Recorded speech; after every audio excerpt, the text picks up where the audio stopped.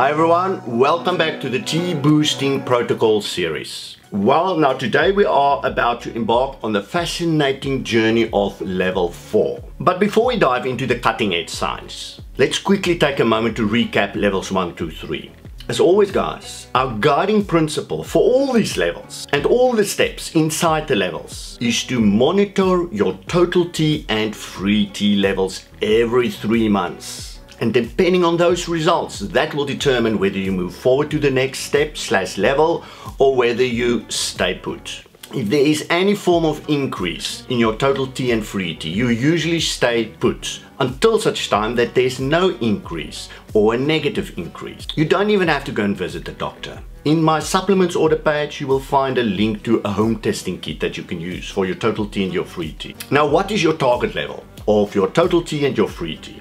For total T guys, it needs to be between 800 to 1070. That is where you want to be. It's a top 20% of your normal range. And for your free T is between 24 to 30. That's your target goal. So the moment that you hit that levels, you don't need to move forward with the T boosting protocols. You have reached your goal. That is the level where the male body is at its most healthy and it loses fat fairly easily and it builds muscle fairly easily. Alrighty, so let's delve into exciting level 4. What sets level 4 apart is its departure from serious scientifically backed supplements that we discussed in level 3.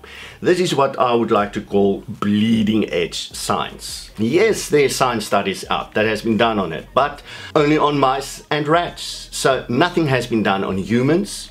And for that reason, one needs to be careful because many of these type of supplements has got serious effects on the kidney, the liver and other organs. So you need to be aware of this potential danger. It's untested, unverified, and there's definitely some dangers involved. Okay, now level 4 has 2 steps. Just 2 steps guys. Step 1, Bulbine Natalensis.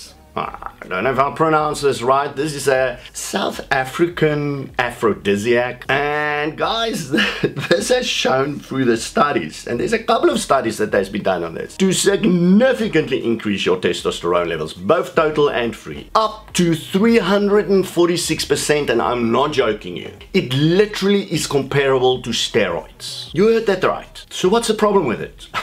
It showed the exact same negative effects on the body that steroids has, meaning strain on your kidneys, strain on your liver, raised cholesterol levels and so forth. It's so close to the actual steroids that I cannot advise you to use it, especially considering the limited science studies that has been done on humans. Well, none has been done on humans. But the prudent choice, the wise choice, might be to just continue to step 2 in level 4, but the ultimate choice remains yours. I just advise caution guys. If you go this route, make sure that you test your kidneys, the EGFR, and your liver, the ALT and AST, once a month to see what this is doing to your body.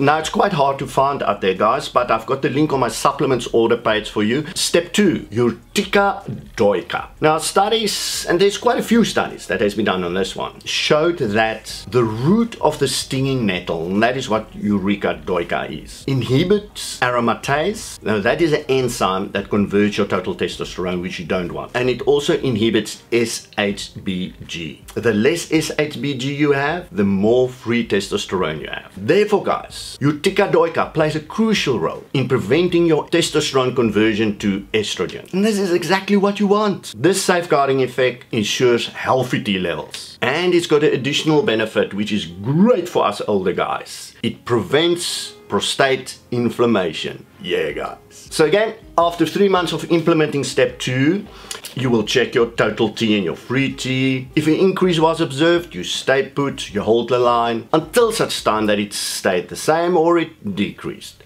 Now remember guys, when you reach the targets that I mentioned earlier with your total T and your free T, you don't continue on to the next level or next step. You're there, you've reached your goal. You only move on to the next step if your values is still lower than the target values. Now guys, there were notable other contenders in this race, but only Bulbine Natalensis and Urtica, Dioica made the grade from a science perspective. In the past, Avena Sativa, which basically is the main ingredient of oats, would have also made the cut, but some new science studies came out, so I removed it from this list. It showed that concentrated forms of Avena Sativa actually lowers your GSH levels, and that is posing a threat to your free T levels. Now the other containers, I'll list them for you on the screen. They had just too little science behind them, and the studies that was done also showed too little changes in total T and free T levels. So I cannot include them on this list. Right guys, the pinnacle of the T boosting protocols level 5 is the next video, and I'll try and get it out within the next, let's say, 2 weeks. But there's more guys. For those eager to get personal guidance, I offer 2 incredible lifestyle coaching systems. The Advanced System 2, more muscle orientated, and the Plus System, more health orientated. Just visit the coaching link in the video description box. As always guys, make informed choices and stay tuned for more insights on this empowering journey. Until next time, stay healthy. Nettle from Cape Town signing off. Cheers everybody.